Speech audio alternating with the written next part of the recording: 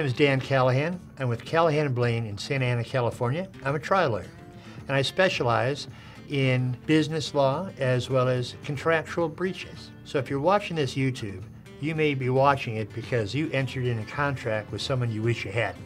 What is a breach of contract? Well, a contract creates certain obligations that are to be fulfilled by the parties. Well, if one party fails to fulfill their obligations, you have a breach. If you have a breach, you have a right and a remedy. What do you do? Well, first time, try to be more careful with who you enter a contract with.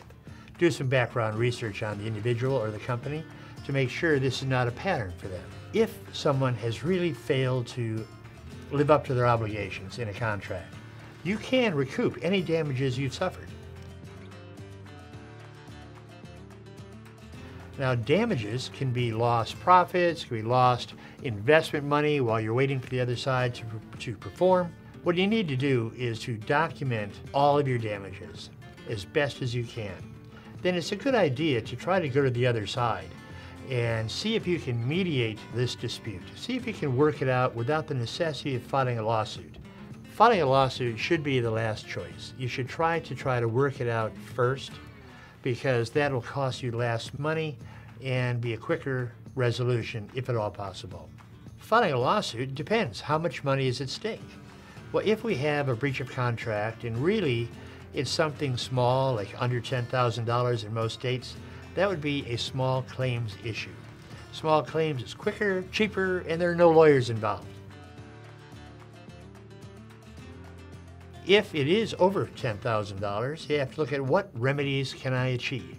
Well, typically the primary remedy is damages, the amount that you lost, the gain you should have had but you didn't have. That's damages.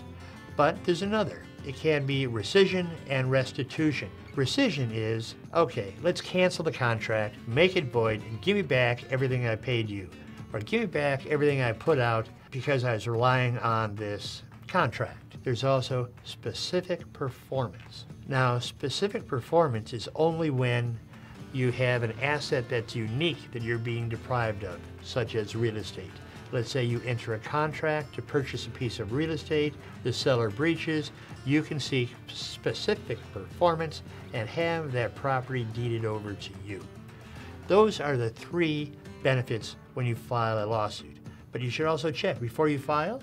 You should see if your contract requires you to mediate first. If so, and if you don't mediate first, you may lose the right to recover attorney's fees. Another good way to get a quick resolution is to arbitrate. Some contracts provide that you have to arbitrate the dispute. If you go to arbitration, you're going to waive your right to a jury trial. But the benefit is that you'll have a quicker result. You'll appear in front of usually a retired judge in a conference room, and you'll get basically the same result. And in a contract, there are no rights to punitive damages, but you can recover your attorney's fees. Now that you've made the decision to file a complaint, you have to hire an attorney, a competent business litigation attorney. That's why we're here. We're waiting for the phone to ring. So who are you going to hire? Well, probably not your friend, your neighbor, or relative, because although they may be good friends of yours, they're often inexperienced in the area. You need to hire somebody who is an expert in business litigation. How do you do that? Well, there are online sources. You can go ahead and go to Super Lawyers. You can go to Best Lawyers in America, or Martindale and Hubble has something called Preeminent Lawyers. Once you find somebody who's an expert, who's usually in the top 2% in the area of practice and your locale, then look up their website. Look up their website and see what great verdicts and settlements they've achieved.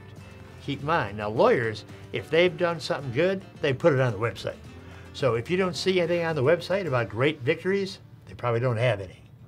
So now you've picked a lawyer, and a lawyer who's going to represent you, you have to come to an agreement on fees. I handled a business litigation case that lasted for 3 months in front of a jury. We got a unanimous verdict for $934 million.